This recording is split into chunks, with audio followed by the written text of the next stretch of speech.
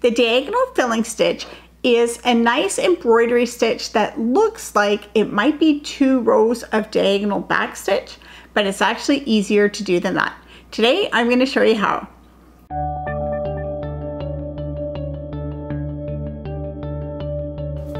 Welcome to Epida Studio. My name is Elizabeth and I help you make beautiful things with quilting, pojagi, and embroidery.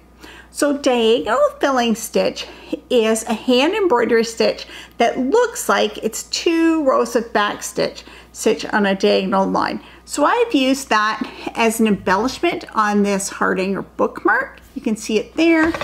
And I've used it on this Hardanger piece. You can see the diagonal lines going around the center diamond. That's diagonal fill stitch.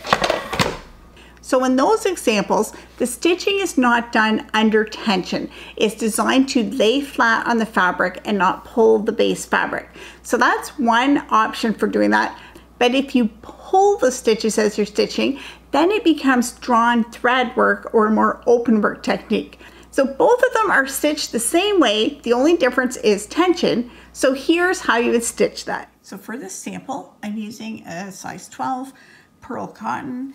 And I'm using a waist knot, so I'll put the waist knot in the front over here, and then I'll come up in where I am beginning the line, and the diagonal line will move up like this. So I'm going to start by counting up 4 threads, 3, 4, and then over, and I will put in my diagonal stitch there, and then I'll count down 4 threads,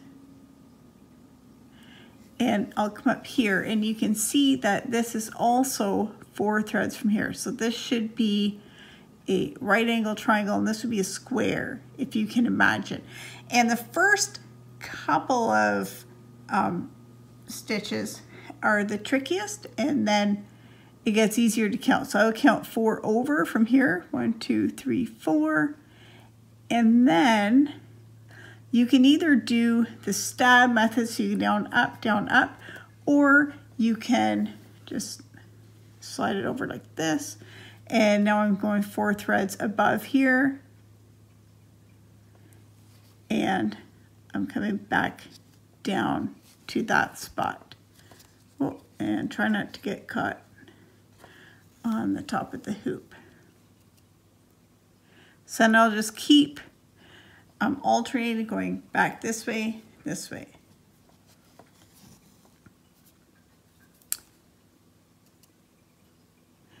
And notice I am not pulling these stitches tight. I'm just leaving them at a gentle tension.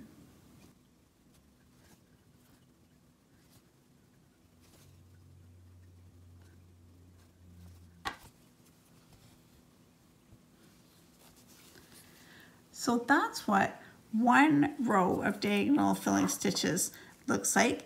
And when we see it on the back, we can see it's a little stair step line.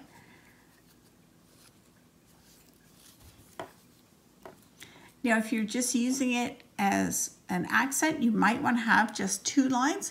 If you're filling in a space, you might want to have more lines. And then in that case, you would come down and just do another set of 2 lines parallel to this, and you could fill whatever shape you have.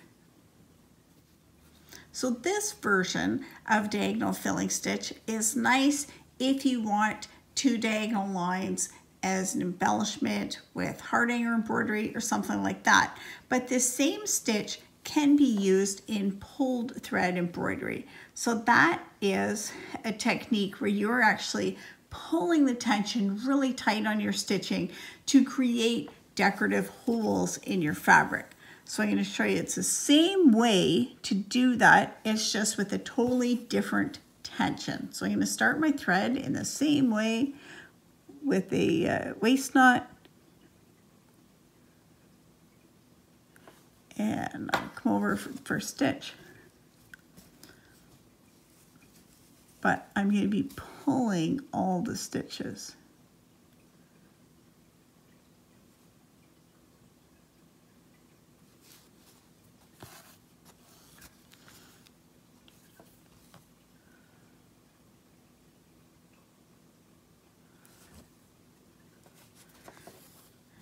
So now every time I take a stitch, I am pulling them quite tightly.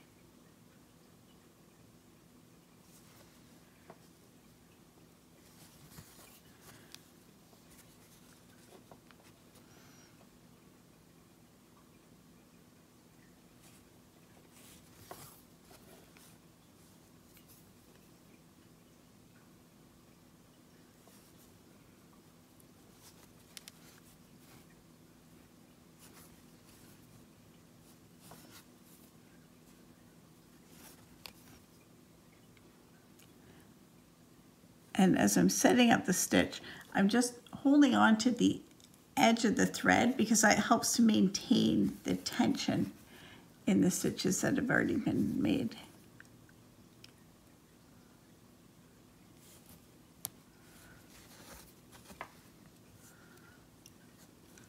So we can see this is a totally different look, but it's exactly the same technique. So it depends if you want a smooth set of decorative lines or if you want this more open work.